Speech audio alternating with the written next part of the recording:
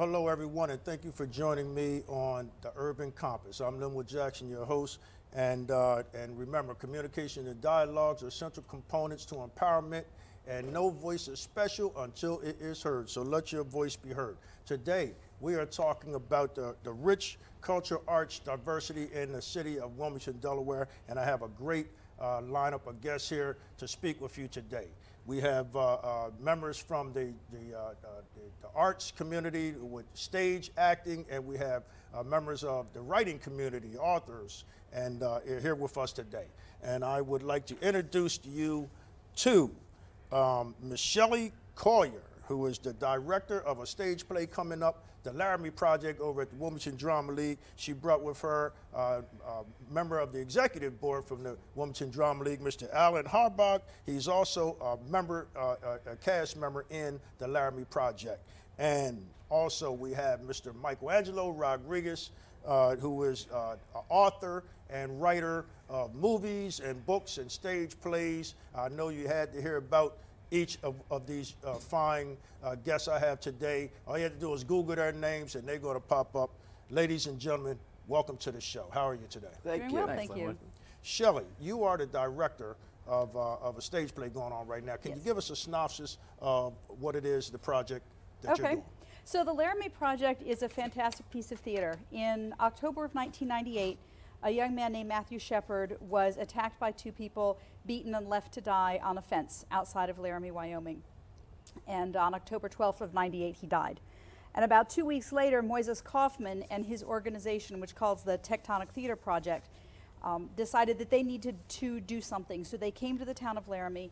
They spent a year with the individuals within the town, interviewed them, followed through the entire process, and then they created this piece of work. And it's really documentary theater. It's not fictionalizing. It is intended to tell the story of the town and how did the town as a whole handle what had happened in their town. How did they come to terms with what had happened? How did they come to terms with the fact that these two young men that they knew did this horrible crime against this other young man? And so the company is 8 members. The show, we have about 50 different characters that are played by 8 actors. So each actor has multiple different roles. I think Alan has 12. And they really tell the story of the entire town. So it's not so much about Matthew himself, but it's about how the town responded to the events around his death. And the Laramie Project is a production that's highlighting and shining a light on an issue of hate crimes, if you will, and trying to solve this this issue in our community. Ladies and gentlemen, it's another example of how the arts are being used to address issues. Alan, you're in the play, but more important than, you're a member of the Wilmington Drama League. You're on the executive board. Can you give us a brief history of the Wilmington Drama League, if you will? Sure. The Wilmington Drama League, they, like so many really good things in the community, came out of a bunch of friends just wanting to get together to do something that they felt passionate about, and that was doing stage readings. So that started in the 1920s, and in 1933 they kind of graduated to performing it. So as they moved along, they moved into the Lee Mills building, and after a while, especially when a train came by and actually ripped off like side of the building. Really? Yeah, the fire escape was like hanging over and the train hit it and just like ripped off stuff. They raised a bunch of money and built the Wilmington Drama League, which is over by Foreman Mills. On Lee Boulevard. Yeah, on Lee Boulevard. And from there, they just kept rolling along, putting on plays, involving the community, building right up to today, doing a lot of things. We got the Linwood Jackson era started when you started with us in ragtime. Oh, okay, so you're going back a ways now. Yeah. That's right. Almost, we did a great job. We were in that production together. That's right. So that was good. It started that was my introduction to the Wilmington Drama League stage. Actually, I didn't know I could sing. But you guys got me out there singing a little bit, not much, a little bit. And but dancing and acting, we did a little bit more of, and that was a great run, actually. And you have over at the Wilmington Drama League, they have another great run going on right now, Memphis the musical. Right. And I believe they're having tremendous success. I think they just extended They did. Memphis sold out a lot of its shows, so the decision was made to extend it for another weekend. You know, because we had a lot of people saying they want to come back.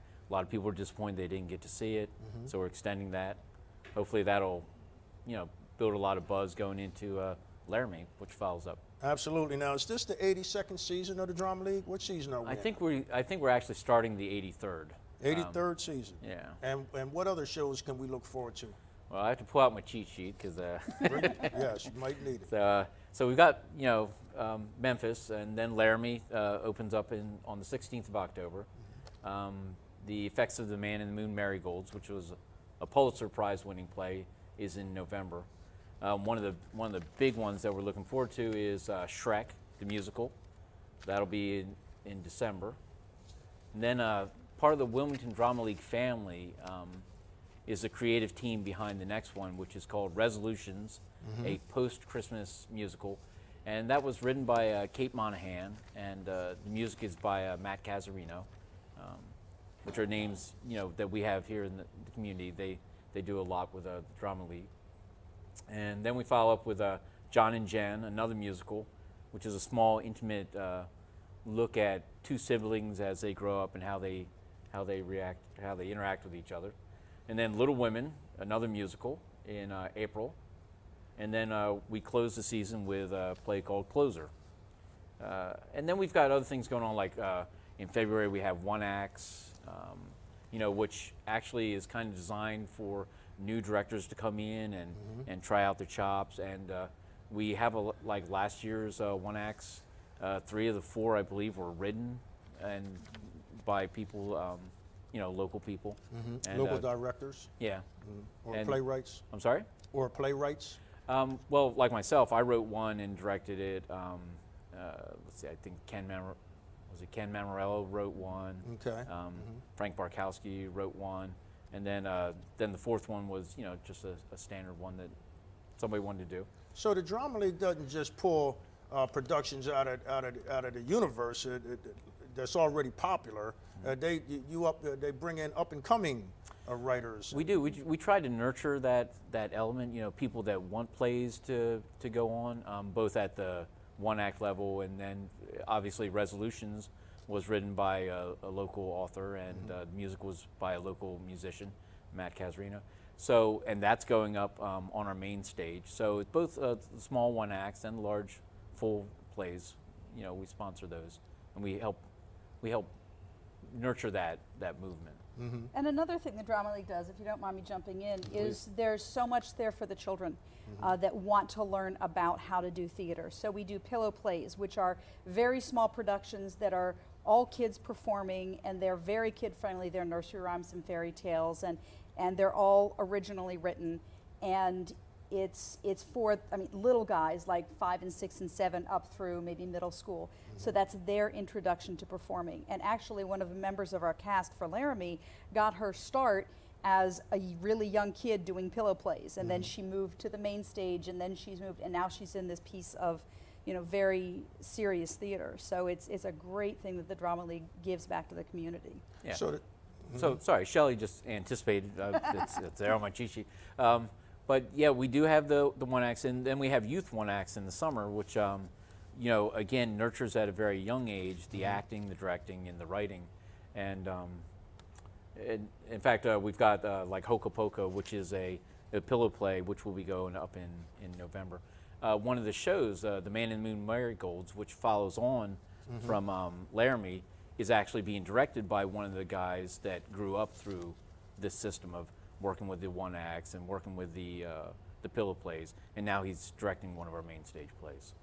Wow, so the Drama League fosters the creative arts and the process in young folks, young kids, as you said, and so you have teaching classes there to teach young folks acting, dancing, singing, if you will, just the whole 9 yards, and moves them right on into the adult theater as well. Sure. And not even just the performing aspect, but even the technical aspects of it. When I stage managed a production of a musical called 13 last year, and our sound ops, our light ops were all kids, well, kids, teenagers. So even in the technical realm, it's teaching the young people about how to do theater so they can be involved in all areas of theater. You mean the behind the scenes, Right. the lighting, Exactly. Right. the sound, Exactly. stage props, just putting together the whole dynamic of putting on a show. Exactly. Yeah, Basically. Now, do these young folks, do they direct as well? They direct their own plays, they write their own plays? The summer one acts. The summer one acts, a lot of the plays are written by the youth, and virtually all of them are directed by kids, you know, and acted by kids. And the chrysalis shows sometimes have students as student directors or assistant directors, so they're working alongside an adult. So the full weight of the directing doesn't fall on them, but they shadow them through the whole process to build those skills. So I know Shrek has a student director as well as an adult director. That's interesting, and we're going to get back to that a little bit later on. I want to jump over to my man on the end, Mr. MichaelAngelo Rodriguez, who has written a few books and a few plays and a few movies himself. MichaelAngelo, come on in here, buddy. How are you today? Okay, I'm doing very well. Thank you for having me here today. It's my pleasure. I'm also very familiar with the Wilmington Drama League. I've gone to many of their amazing shows, and I've just been so impressed. And their last show, Memphis, was directed by a former alumni, right? What was the director of Memphis? Right. Yeah, Dominic is Dominic he's an incredible Santos. performer. He was in Civil War, which we did last spring. He's in Shrek, which is coming up in December, so he's involved everywhere. And the prices are reasonable. It's a great venue, and I always enjoy going there. And I am a playwright. I do write plays. I've had one produced at 7 stages in Atlanta, Georgia, where I used to live. And then also, we did a great movie last year called The Wilmingtonians. Right, I It was remember 60 that. minutes, it was a comedy. It's viewable online at wilmingtonians.com. And we wrote the script for that. We're writing a couple of other scripts, meaning that I work with local producers such as Gordon Del Giorno from Film Brothers, and other people pop in and out, camera people and stuff. We all work together to do these things. So as a writer, I work in that genre and various other genres. Recently, I had the wonderful experience of teaching a writing class in a coffee shop in downtown Wilmington and met Anthony Ortiz. And Anthony came up with this book. He said, I want to publish a book, I want to publish a book. I want to publish the book before I go to the Marines. So Anthony wrote a book, I edited it, and we have an indie publishing company in-house, and we published this book called Methodic, where he wrote about his high school experiences, and he's quite a writer. And I always feel blessed when I meet someone like an 18-year-old Anthony who loves to write. He could be doing other things, you know. He works and he writes, and we're going to see a lot more books from Anthony J. Ortiz. He writes in the style of Dean Koontz. Dean Koontz is somewhat of a Gothic writer who takes various themes and develops them in quirky ways. If you never get a chance to read Dean Koontz, you should pick up one of his books. Okay, and tell us about some of the books that you've written, MichaelAngelo. Well, some of the books I've written, this is my favorite. This is the story of Coqui Claus. And I've actually brought Coqui with me today. Wow. Hello, I'm Coqui Claus. All right. Well, Coqui came from an idea that when I lived in San Juan, Puerto Rico, and I taught at the university there, and we had Christmas. I thought, well, Christmas is not really Latino. They have 3 Kings Day. I said, so why don't I create a character like Coqui, who is actually a Coqui, which is a frog who thinks he is Santa Claus. So we call him Coqui Claus. And we had an illustrated article that appeared in Scripps Howard newspapers, which was a lead article over the Christmas 3 Kings holiday in Puerto Rico. And we had this featured. So I took the feature and I created a publication from that, the story of Coqui Claus. It's So it's a lot of fun. It's also available on Amazon in a bilingual format, Spanish.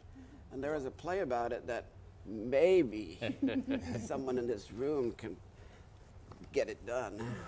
Well, So- they do have the director submissions over at the Wilmington Drama League, I think at the beginning of the year, around January. Yes.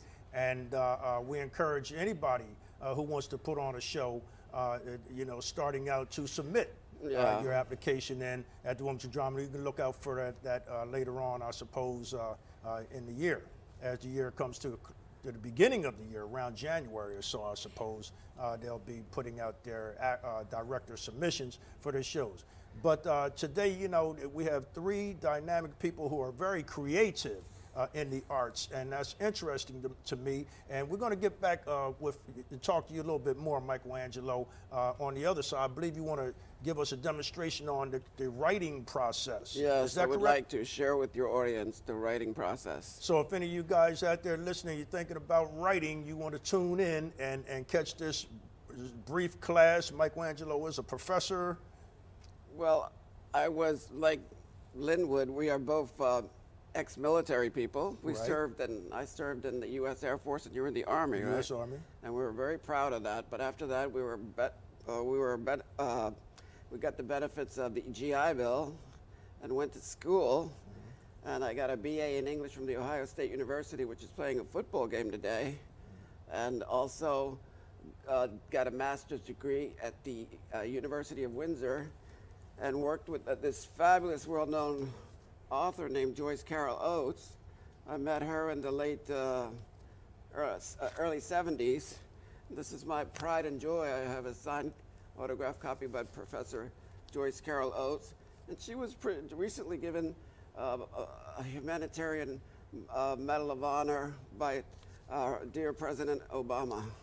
Joyce Carol Oates is one of my favorite authors. Everybody knows, most people know I'm an avid boxing fan, and she wrote one of my favorite of all time books on boxing, Joyce Carol Oates. So we want to talk a little bit about that more, MichaelAngelo. We appreciate you coming on and sharing with us the creative process of writing, and we're going to get back to that on the other end. In the interim, I want to talk a little bit more about the Laramie Project and how that came about. How long have you been directing, Shelley? Well, I've directed in several different places. I've worked with the Drama League. This is my 4th season here. I've directed at a number of other places before I came to the Drama League. Directed at several schools. I'm a teacher, so I've directed the schools where I've taught before. It's a great experience to be directing adults now, because most of my directing has been with teenagers.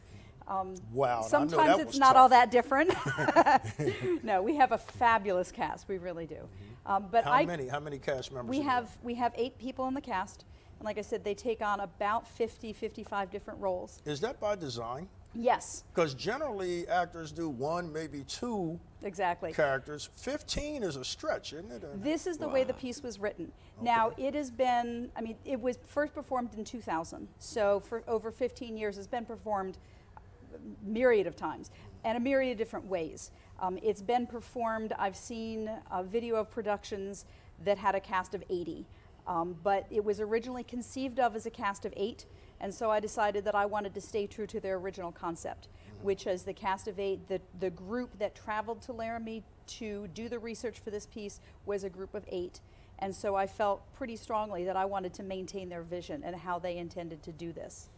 Wow, and where is Laramie? Laramie is in Wyoming. It's where the University of Wyoming is located. Okay, and that's where all the trouble originally started. But all over this country, we have issues of hate crimes, hating on people. And I tell you, I often wonder, how can we ask for, you know, peace and love, and then turn around and start hating on other people? You know what I mean? Well, and what brought me to this piece is last year at this time, I was stage managing the production of To Kill a Mockingbird at the Drama League. And so was so wrapped up in this production. And you think of the things that happened last year over the summer with shootings, and then I did this projection, and shortly after To Kill a Mockingbird was over, I picked up Laramie and read it for the first time. And I thought, oh my gosh, this is the same story. It's the same story in a different context. It's about a town dealing with a horrific act, and dealing with hate, and dealing with prejudice, because Matthew Shepard was gay. And so it brought up prejudice within the town of Laramie. And I thought, it's a piece that takes place 60 years later, 70 years later, and it's the same story.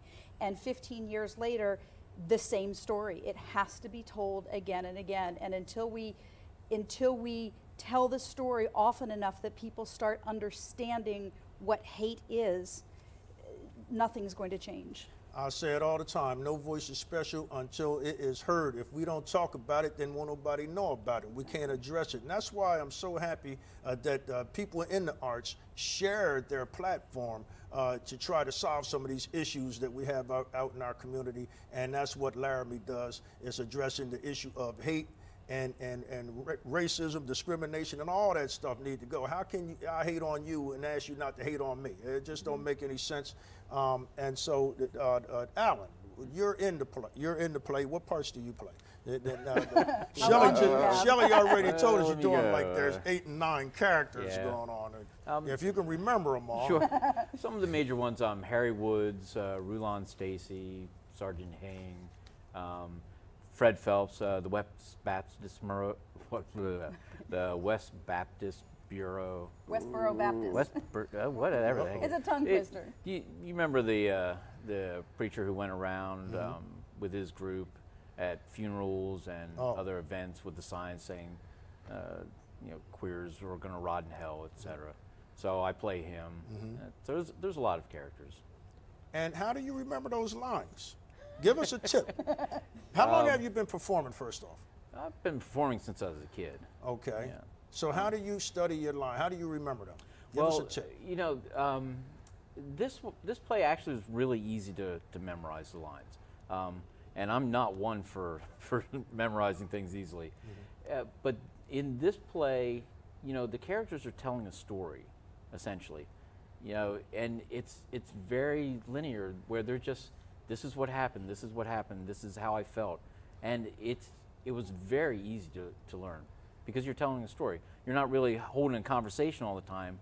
You're telling the audience this story that happened. Do you feel affected by all these characters? For example, I heard that Heath Ledger, he actually, when he did the role in Batman of that crazy fella, that he so internalized that role that he would just get like depressed because that character was crazy.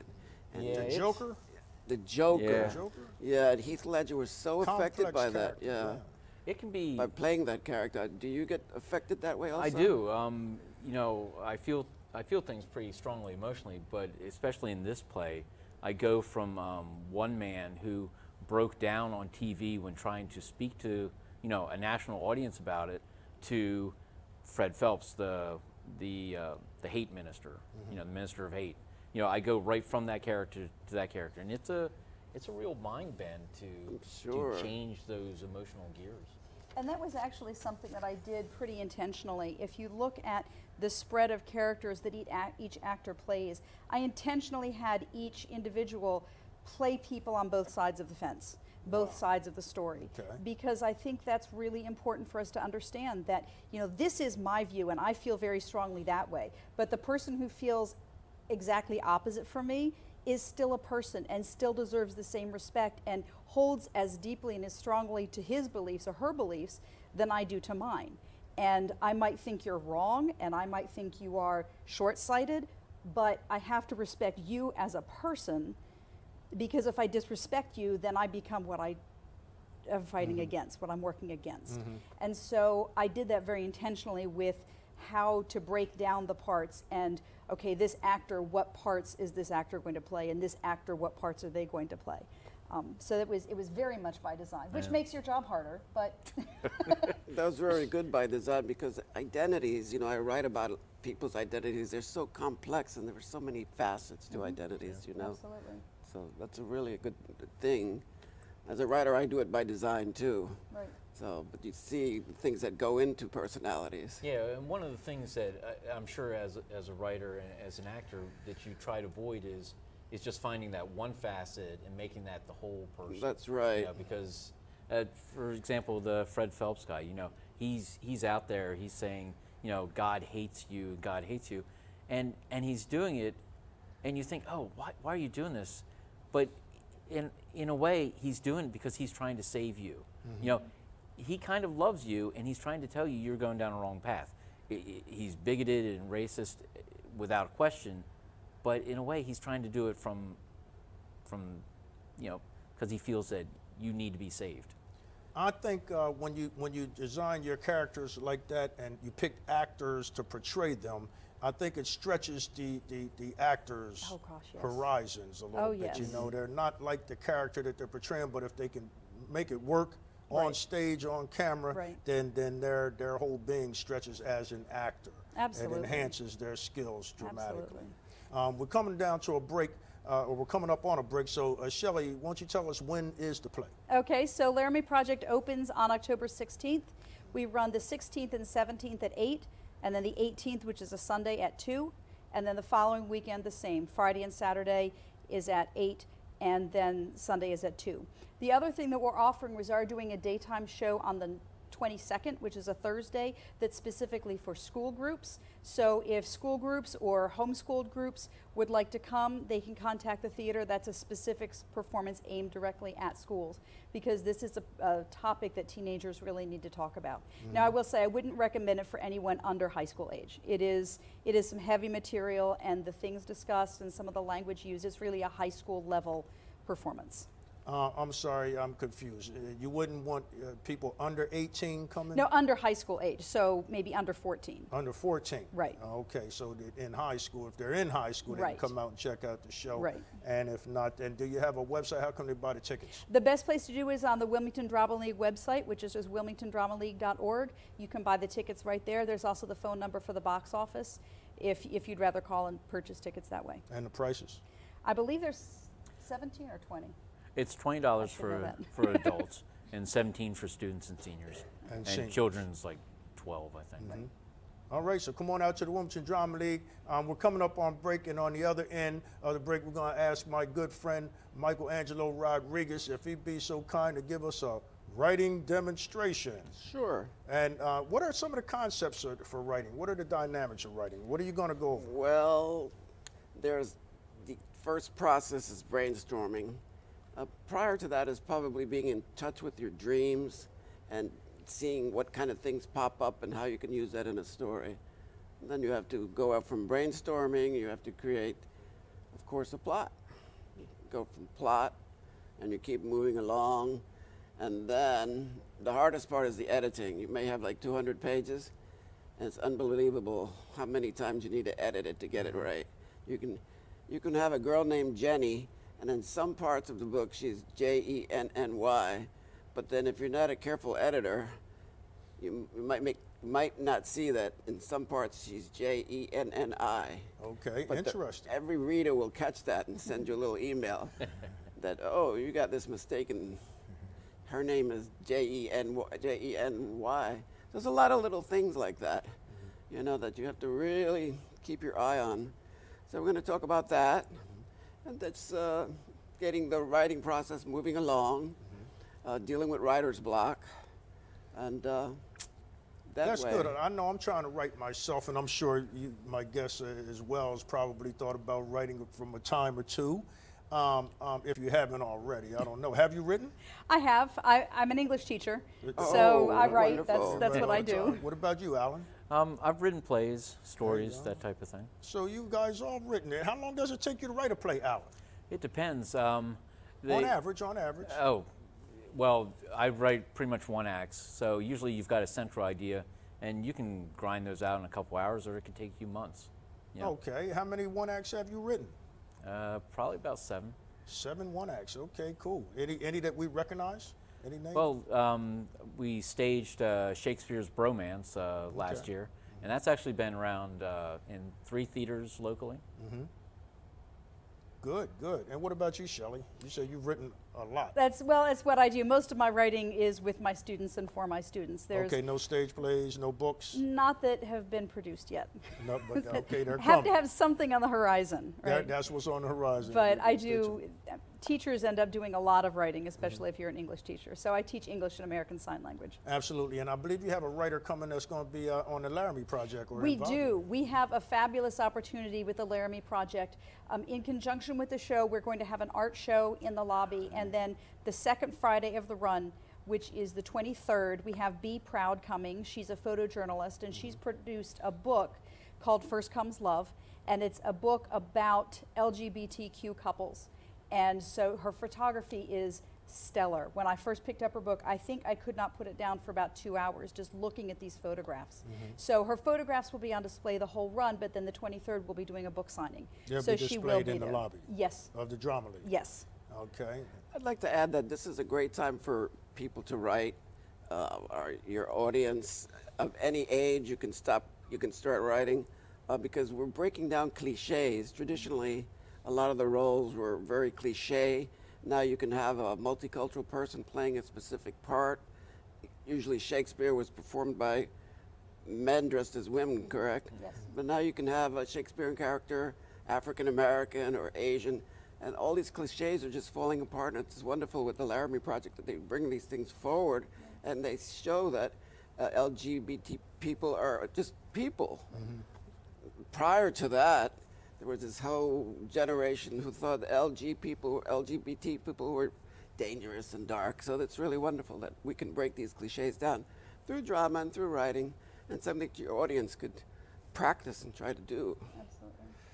Well, I certainly hope members of our audience go out and check out this show. I think there's 8 plays, Yes. 8 shows? Yes. 7 or 8 shows at the Wilmington Drama League on Lee Boulevard. And the dates again? We open on October 16th, and we run through October 25th. And you can check it out on the WilmingtonDramaLeague.org website. You can purchase your tickets there as well, and check out Alan doing his 8 characters.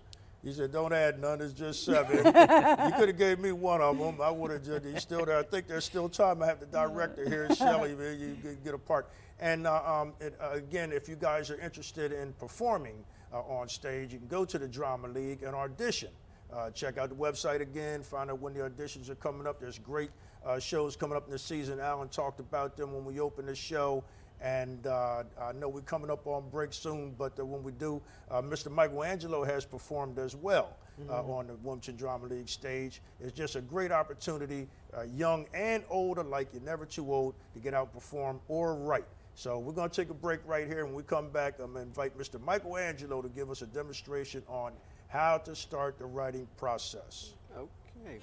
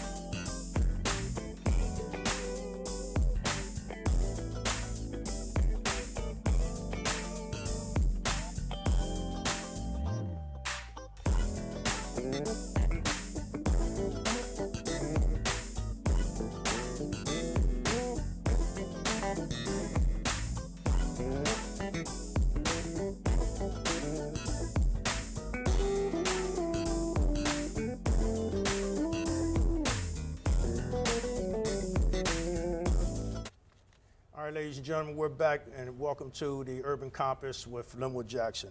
I do want to get a couple of shout-outs right now. I want to announce that I am dancing for the March of Dimes, Dancing for the Babies. My dance partner, Ms. Kimberly Lappalucci, who's the director of, one of the directors over at the AARP, is my dance partner this year. We're going to be doing some Argentine tango and a salsa combination over at the Sheraton South on October the 19th. I do have some tickets. All proceeds go to the March of Dimes. We're going to try to raise like $10,000 and to diminish, you know, a lot of moms can't reach full-term pregnancies, and we want to try to diminish some of the problems that threaten the lives and the health of their babies.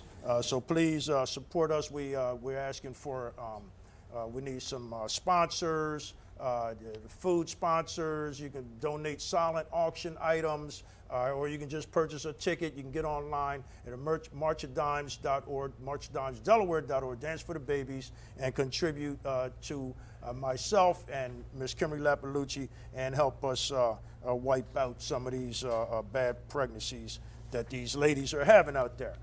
Today, on today's show, we are talking about the arts and the groups in the community. I was happened to be featured in Out and About magazine, September edition. So if you didn't get your copy, give me a call. I got plenty of them when I was going around. I guarantee you. I'm in the middle here with members of the Wilmington Drama League. I see Kathy Butterbog and Tammy and her children there, and other members of the arts community as well. There's an inside spread here. We're right there. And right there you go. All right. See, all the art shows in Wilmington area. There's plenty of shows going on. We are rich in our community with culture arts. So you just find something to do. Get out there, just get online. And I got to push Wilmington Drama League. We have members of the Wilmington Drama League here. We're talking about Laramie Project coming up soon with the director, Miss Shelley Collier. And we have Alan Harbaugh, who is a member of the cast and on the executive board at the Wilmington Drama League. They gave us a wealth of information about that. And we forgot to mention that they can sign up. And during break, we were talking about all the projects that they have going on at the Drama League. And one of them we forgot to mention on air was? Oh, the fact that as part of reaching out to the community, we rent out the theater in case if you have a show or a project you want to do. You can rent out this stage. It holds up to 300 people. It doesn't cost much to put your show on. And my next guest was Mr. MichaelAngelo Rodriguez, who is author of The Wilmingtonians, and then The Wilmingtonians Second Chances is a great movie out there about our great city and the things going on. And he gave me a small part in his movie, dancing nonetheless, but we were dancing. All right, it was a little dance, but it was a big dance for me. My first movie project, The Wilmingtonians, written by my good friend, Mr. MichaelAngelo Rodriguez, who also written a bunch of stage plays and books. And we have him over here set up and ready to go. He's going to give us a quick demonstration on how the creative process starts with regards to writing. You ready, MichaelAngelo? I'm ready. Ladies and gentlemen, MichaelAngelo Rodriguez, author. Well, it's wonderful to be here. The creative process is being in touch with the universe, with spirituality, being in touch with your environment, your surroundings. For example, we are filming a movie now called Slavery's Children. Slavery's Children evolved out of the fact that I was suffering from depression and trauma that I got when I was in Vietnam. And I thought, well, what do other people, how do they work with this? With trauma and depression and alienation. So I came up with Slavery's Children. So Slavery's Children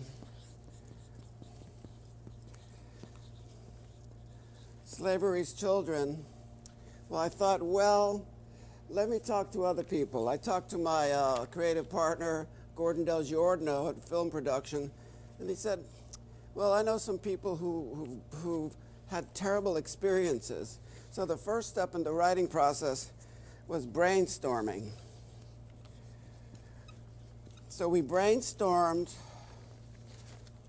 Slavery's Children we went back and forth. Did we want to touch upon slavery, or did we want to touch about other things? We said, no, we'll just focus on people who've been traumatized. So we found 4 people who just had horrendous experiences in their life, which sort of turned it into a documentary. And we found people who had been put out on the street when they were kids and had to do terrible things in order to support their large families. And we found other people who are undergoing transgender changes. So we brainstormed and we came up with that. So this would be a documentary. There are other types of writing too that you can involve yourself in. For example, this is right off. I'll just flip it over. How about that?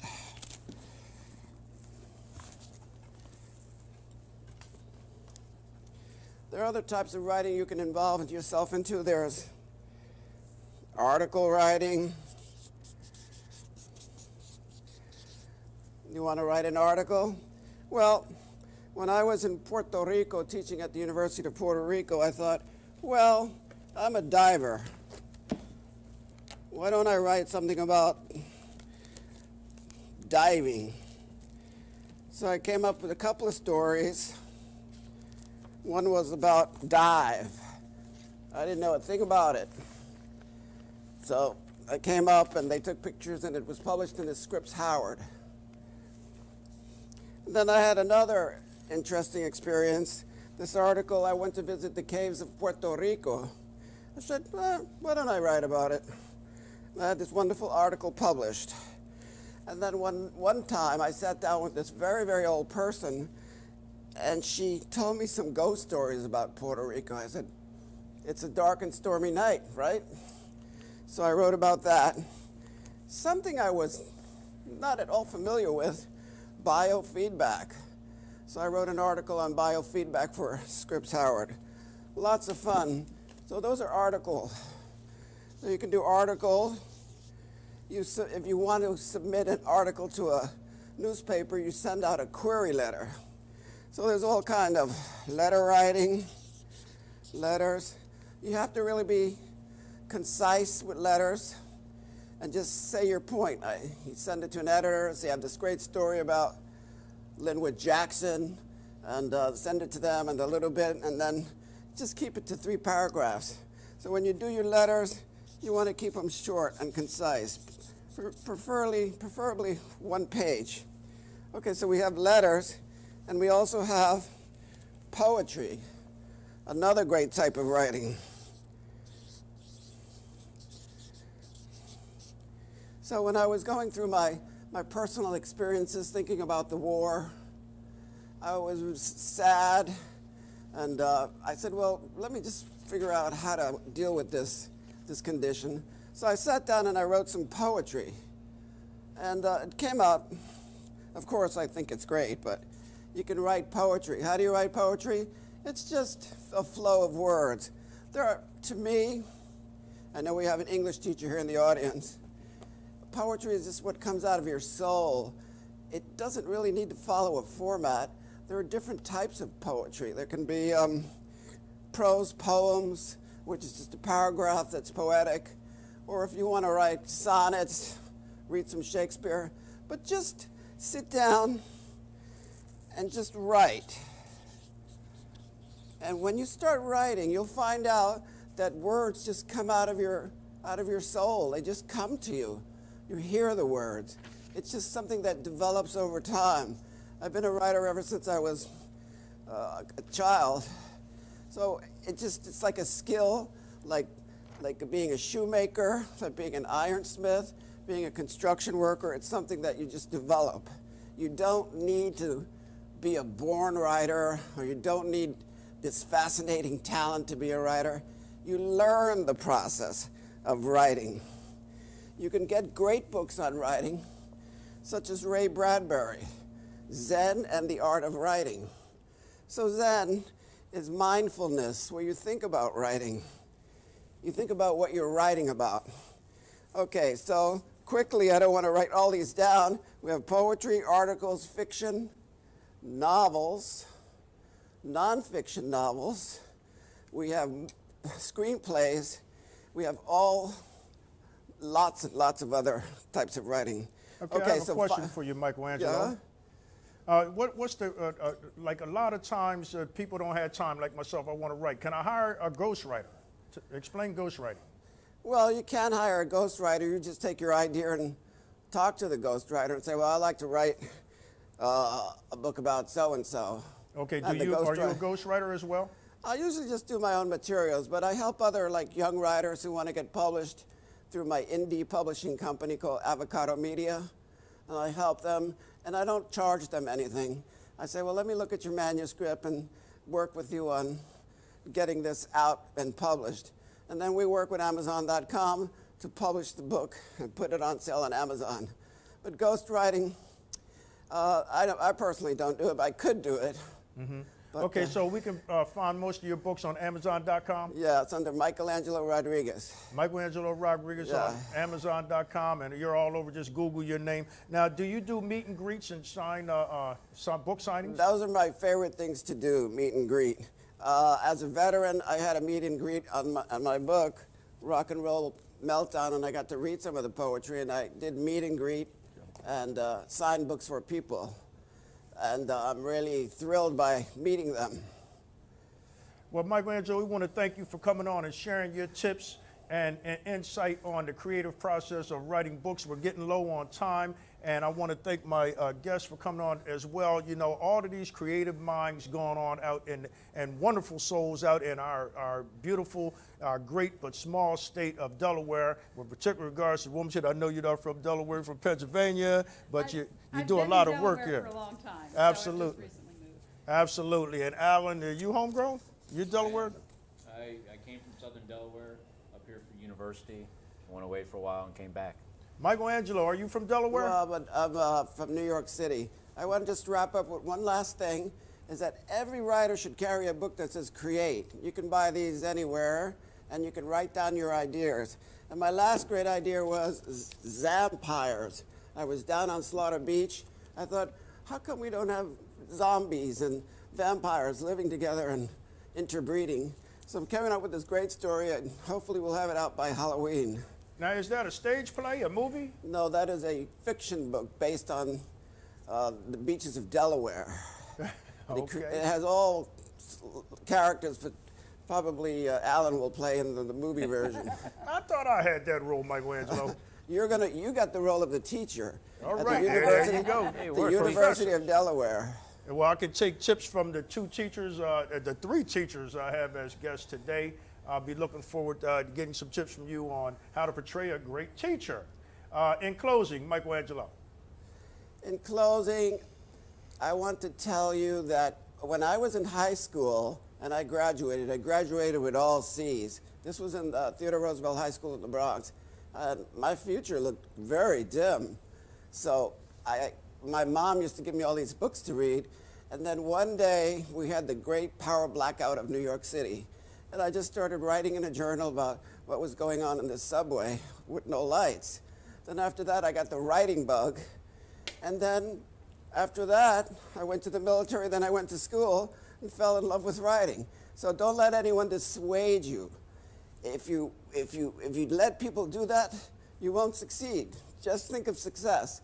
And writing is a good way to communicate. All right. You couldn't have said it any better, Michaelangelo. My thoughts precisely. Again, we want to thank you for coming on and sharing your writing skills and insight with us. There's some valuable information. I'm sure our listeners and viewing audience got some good knowledge out of that one, as well as my other two guests. Alan, you got any closing remarks you'd like to say, man? Just come out to the theater, support that. We love to get everybody from the community. And I think with Michelangelo's new book, we've got beaches like Slaughter Beach and Broadkill that fit great with this story. Shelley? I would just like to encourage people to come out. One of the lines in the show that I keep coming back to is Father Roger says to the members of the project, we want to make sure that we tell the story correctly. And that's what we're trying to do. We're trying to honor the town by telling the story correctly. And I can't wait to share the story with a large audience. Does that include adult language? When you mean telling the story correctly, you can't Exactly.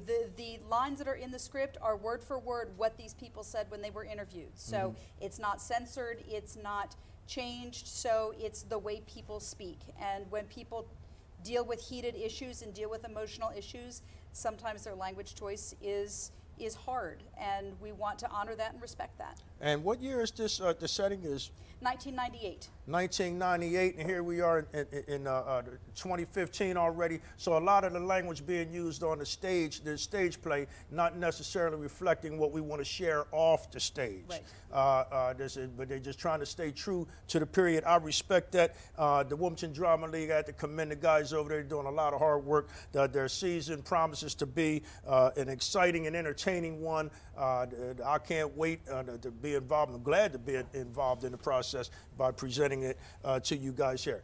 Before we go off, I believe we have a couple of minutes left. I want to encourage you guys again to buy tickets. As a TV and radio host, I can't, I've been touched by a lot of stories from the Delaware Valley, and the one that impacts me the most is our pregnant women having difficult pregnancies, and we can help that by joining the March of Dimes. And please purchase tickets and support my dance partner and I. And don't forget to check out my radio show, the Linwood Jackson Radio Show on WFAI 1510 every Sunday, 2 to 3.